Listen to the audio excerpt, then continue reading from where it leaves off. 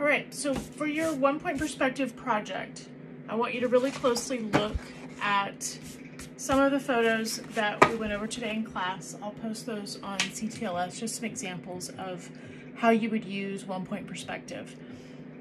It is super important that you know and understand the rules, because it not only helps you draw architectural things and spaces, but it will also help you with just everyday objects. And I'm going to show you how that will work too, because that's your sketchbook assignment for this week as well.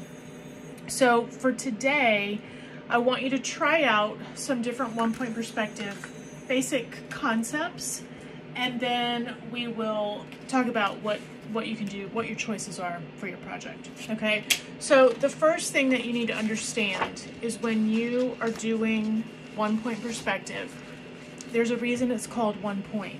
There is one vanishing point. If you were doing 2-point or 3-point, like we saw in that explanation video, you're looking at things from different angles. If you're looking at something straight on, that's 1-point perspective. Any photograph that you see that is looking directly down a street or right at a building or an object and you're facing it, you know, straight ahead, you could find a vanishing point for that. You need to mark where the vanishing point is when you're doing a 1-point perspective drawing. So many times people will say, oh yeah, I'm doing that in 1 point. And if you ask them where the point is, they don't know.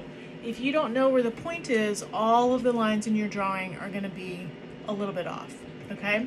So the first thing we're going to do to practice this is you're going to take your drawing, or you're going to take a piece of paper. This can be in your sketchbook.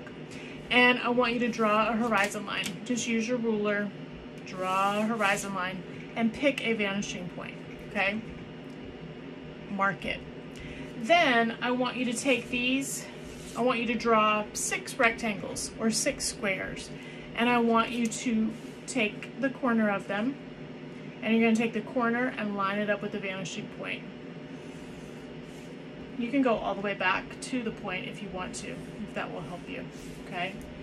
And I want you just to see and to practice how that brings that into what makes sense, okay? So you're going to take the corner of this, you're going to slide it down, you're going to take the corner of this, go all the way to the vanishing point. Now, one of the rules in 1-point perspective is anything that's vertical in real life is going to stay vertical in your drawing. Okay, so if I were to make this into a box, or theoretically, I guess it could be a building or, you know, a piece of furniture or whatever it is you're drawing, anything that's vertical in real life stays vertical in my picture. And that's really important, because you will see drawings all the time where people kind of understand the rules of perspective, but not quite.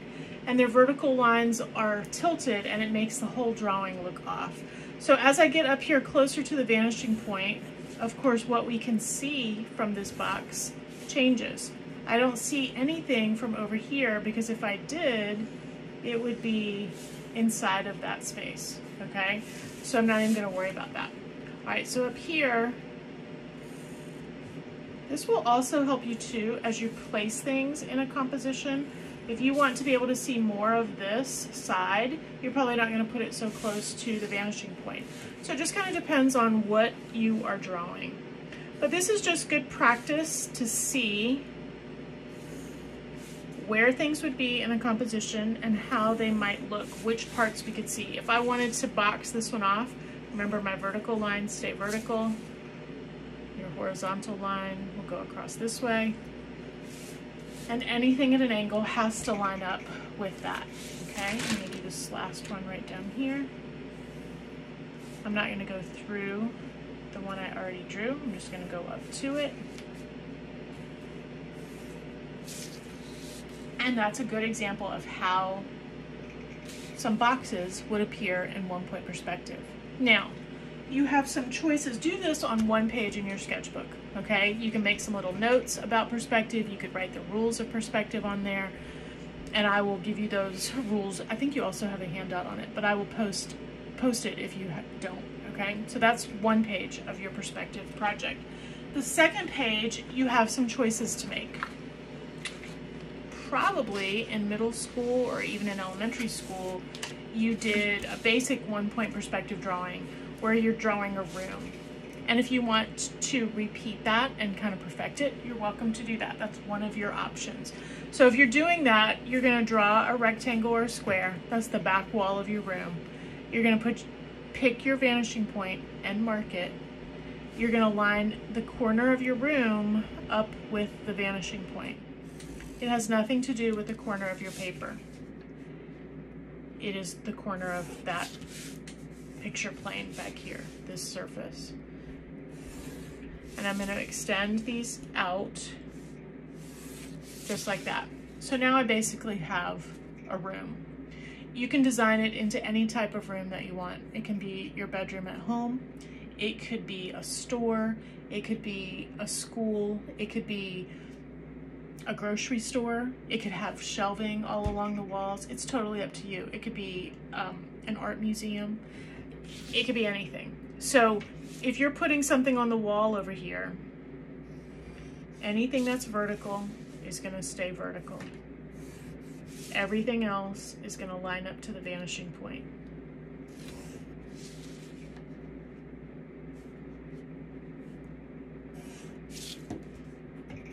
So I could either make that into a window, I could make it into something hanging on the wall, right? I could do it again, or maybe I'm going to do a door. Keep in mind how high things are and where they would be in relationship to a ceiling. Okay, I'll show you one in just a second that would be incorrect.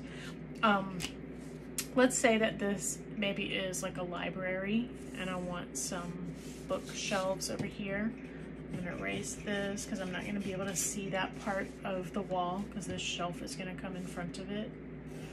I'm not going to make it a very big shelf. Vertical lines are going to stay vertical. The top edge is going to come down to here. This is going to go all the way back. This is the same picture plane as this because this is facing me. So it's going to come straight back, straight up, and straight across. It doesn't go back in the distance. It's right here with me. All right. Then I'm going to put some shelves in. Every shelf that I make is going to line up to the vanishing point.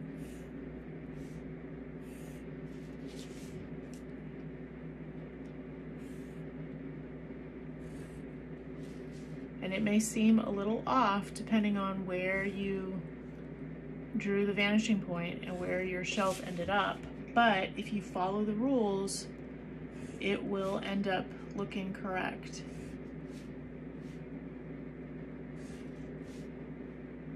Now this one, I can see the bottom of the shelf, not the top, okay? So then I've got my shelves in there. If I want to go ahead and put books on the shelf, the vertical lines are going to stay vertical, but those lines are going to line up to the vanishing point.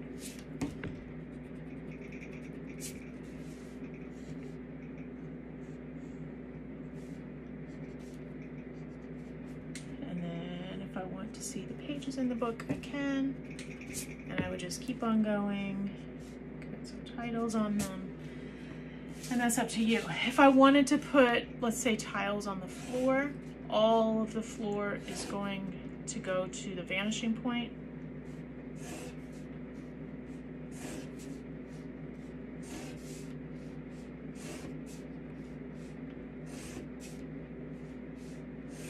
Now, if you decide to do a room, just a simple room, you need to have some things in it, okay? You either need to have some furniture in it, some doorways, some things on the wall. Don't just do a basic room, okay? Do something that's going to be a little extra as far as what you're putting in there. And you could, because you're going to color these or watercolor these or color pencil these or add color somehow to these. So you could do a checkerboard floor if you wanted to. You could design furniture sitting on the floor. You could have something hanging from the ceiling.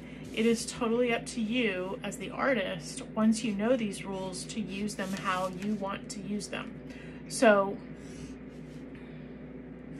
I'm gonna put some, these could be skylights up here. I'm gonna make them have some depth to them. I'm gonna get them sketched out first. And in drawing and painting right now, we're doing 2-point perspective, and we've been talking a lot about how just because you're doing a drawing in perspective does not mean it has to look like a robot drew it. It could be very painterly. You could, you know, make it very sketchy or watercolor it, or, you know, you have to develop your own style with how you're gonna finish it. As long as you follow the rules, it's gonna look good mechanically, and then it's up to you to decide how you're going to pull it off and make it a finished product. All right, so that's one option for your second page in your sketchbook. Your other option is you could do, and I'll put a photo of this on CTLS as well, but you could do a view of a city as if you were laying on the ground looking up at the buildings all around you. And I started that one here, but the way you basically do it is you're still gonna have a horizon line. You're still gonna have one vanishing point because we're still doing 1-point perspective. And then you are going to connect all of the edges of your building to that one vanishing point. I'm gonna go this way actually.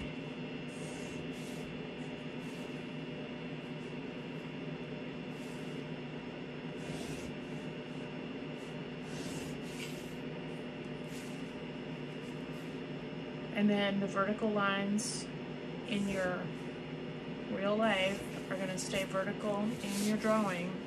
And you can just continue all the way around. I started this one here. You're going to continue all the way around, designing the windows, designing the tops of the buildings, making sure that everything lines up how you want it. And you can see up here, vertical lines on these windows up here are going to stay vertical, and then these lines would connect to your vanishing point. Okay, so if you want to do a cityscape like that, you could. If you wanted to do a city as if you were at the very top flying over the city looking down, you could do it like this one, right? So all of these windows would line up to this vanishing point.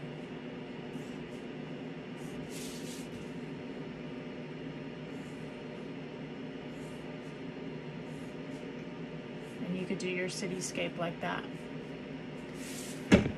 So your job is on one page of your sketchbook, you're going to do this practice with the 6 rectangles or squares, and you're going to write some perspective notes, and I'll put on the assignment what you would need to include in that. Then for page 2, you're going to decide if you're doing a space inside a room where you've added furniture and other things going back in the distance, or you can do an outside city scene. All right, so then if you're wondering, okay, what if I don't want, you know, how is 1-point perspective going to help me just with regular everyday objects? And that's where your sketch assignment comes in this week. You are going to be drawing a piece of furniture. It could be any type of furniture you want. It could be a sofa, a chair, a bed, whatever the case may be.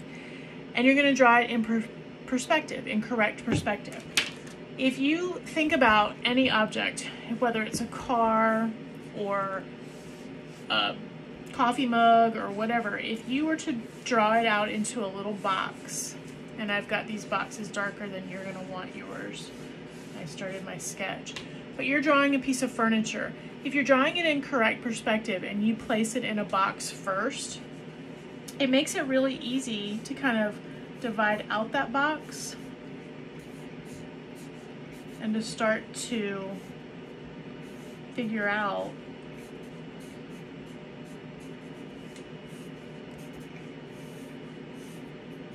where things are located, how that would fit into a regular object. So vertical lines on this sofa are going to stay vertical. Horizontal lines are going to stay to the vanishing point, right? And you could section that out. You can add little pillows and other accessories. So you basically just have to know the rules of perspective, and then your job as an artist is to turn it into your own style.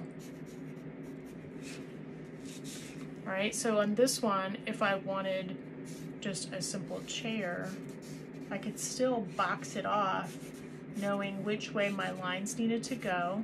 And y'all, if you're putting furniture in a room, it doesn't have to go to that same vanishing point. It's got its own vanishing point, right? So you can you could put a chair going the opposite direction of looking, you know, straight on you. So it may not be using the same vanishing point that your room is using.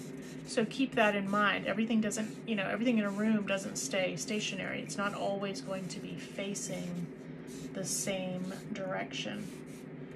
But once you get the basic understanding of that chair done, then you can decide, all right, well, I want it to have arms, or I want this part to have, you know, a cushion, or whatever the case may be, or I want it to have fancier legs, or however you want to do it. But all of those things could start with a box. Same thing for, just like we talked about, a car, refrigerator, I mean, anything that you want to draw. If you're drawing it in correct perspective, it will help you.